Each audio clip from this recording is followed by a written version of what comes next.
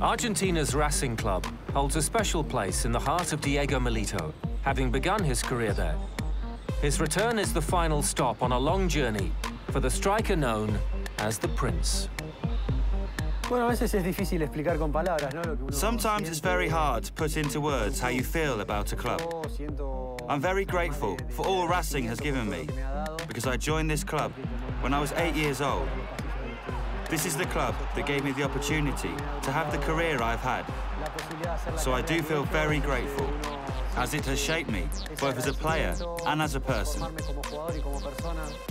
17 years after his professional debut for Racing, Milito led the club to the 2014 national title on his return.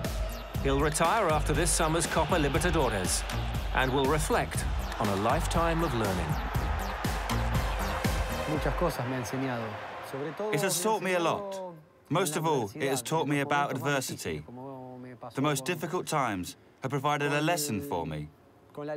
There have been some extremely tough moments, and in truth, this has shown me a side of myself that I didn't know was there. The Argentinian's career has been spent largely away from South America.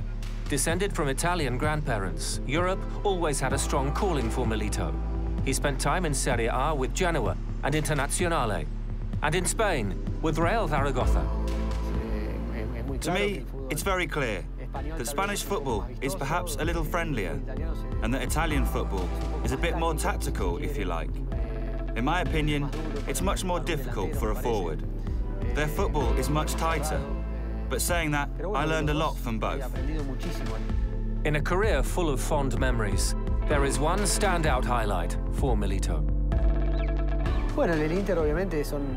Obviously, I had some unforgettable times at Inter Milan. It was probably the high point of my career, where I was lucky enough to win trophies.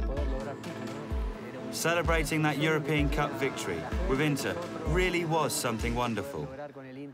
It was something we had all dreamt about for a long time. The celebrations were never-ending, really special. I have very fond memories of Jose, both as a coach and as a person as well. As a coach, he is superb. He is someone that demands 100% from his players. A great team manager. Mourinho moved on, but as champions of Europe, the Inter side he built travelled to the United Arab Emirates, where they became FIFA Club World Champions in 2010. The Club World Cup had its surprises that year because nobody expected Mazembe to defeat Internacional from Porto Alegre and reach the final. It turned out to be an amazing final. Winning the Club World Cup has a special taste for South American players. We've grown up with this competition here, so the Club World Cup is always special for us in this part of the world. If there is one hint of regret for the Prince, it's his World Cup record. Just 2 appearances in South Africa in 2010.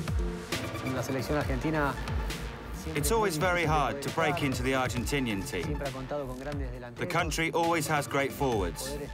So just to be amongst the 23 players in the squad for a World Cup really does fill me with pride.